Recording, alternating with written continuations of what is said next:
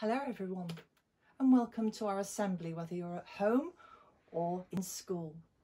And before we begin, we always light a candle to remind us that Jesus, the light of the world, is with us always.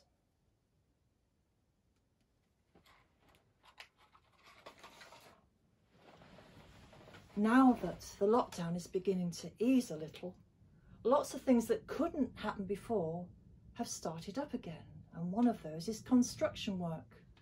And I bet that if you've been around Isleham or Fordham, you've seen lots of building work going on. And in Chippenham, we're really excited because the work on building an extension for our church has started. It will provide space for a little kitchen and, best of all, a toilet and washing facilities. Every day as I go past with my dog for a walk, I've been watching the builders' progress. And it's really hard work, especially when the heavy blocks for the foundation have needed to be moved around. Have you ever tried lifting something that's really heavy, perhaps a big book or a box or a big stone like this? It's okay when you only have to carry it around for a little while, but the longer you have it and hold it, the heavier it seems to get. That's why builders have to make sure that they have a break whenever they get tired. Otherwise they could strain muscles or cause damage to their bodies. And they also know how important it is to take a good rest at the end of the day so that they can be strong and ready for all that heavy lifting the next day. You know, sometimes it can feel as if we're carrying really heavy burdens around. I don't mean real bricks or stones, but things in life that make us feel sort of heavy inside. Sad things, things that worry us, things that can make us feel bad inside. Perhaps it could be that, like me, you've really missed being with close family and friends and giving them hugs. I know that makes my heart feel sort of sad and heavy. Or it might be that you know someone close to you who's ill or in hospital or getting old and frail, and you're worried about them.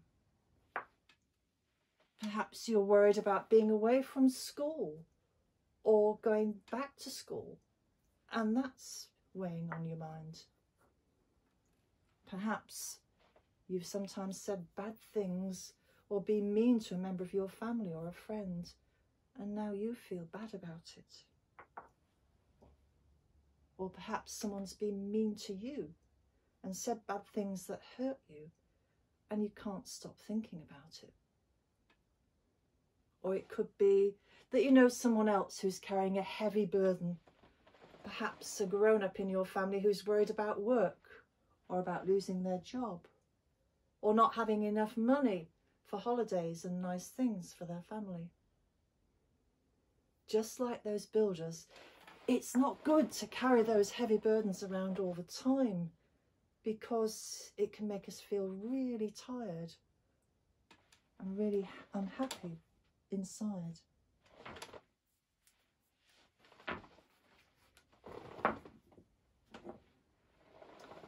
Jesus came to be with us, and through his Holy Spirit is still with us in all that life brings.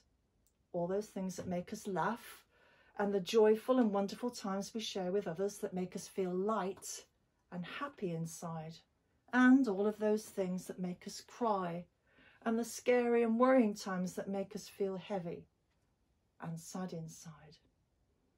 And when we do feel we're carrying those heavy things inside us, Jesus says, "Come to me, all of you who are tired and have heavy loads, and I will give you rest." And the way he does this is through his Holy Spirit, which he called the Comforter. Now, the word comforter can have two meanings. First, comforter can be something that you can wrap around you. In America, they call scarves comforters. Or it can be something like a comfort blankie. I have a really special comfort blankie here.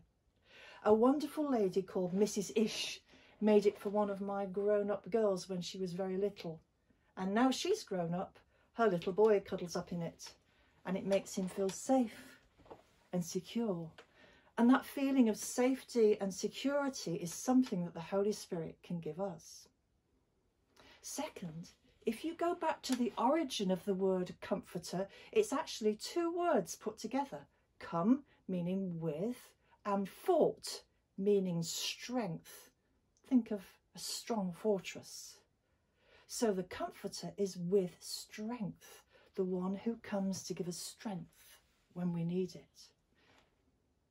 So when we feel as if we're all weighed down by feelings of worry and sadness, or bad things that we've said, or mean things that we've done, or that others have done or said, all those things that make us look and feel sad, sometimes outside as well as inside, we know that just like that comfort blanket, we can cuddle down and we can ask for Jesus to come close and give us comfort.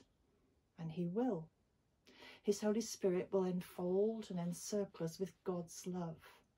And then we can tell him just how we feel and put those heavy thoughts to one side and find rest in God's love. Not only that, the Comforter, the one with God's strength, will come and give us the strength we need to start afresh after we've rested. Now, sometimes when we've taken time to rest in God's love, we'll find that those things that have weighed us down don't feel so heavy. And sometimes they will no longer be there at all. At other times, they will still be there. But we can be certain that each day we can ask for and be given God's strength to help us along the way. And each night will be encircled by his love, just like your comfort blanket, and we'll remember him saying, "Come to me, all of you who are tired and have heavy loads, and I will give you rest." So some things to think about there. I'm going to take my comfort blanket off. That's been really lovely and snug. I'm going to end with the Lord's Prayer. You can join in if you wish. Our Father, who art in heaven, hallowed be thy name. Thy kingdom come, thy will be done on earth as it is in heaven.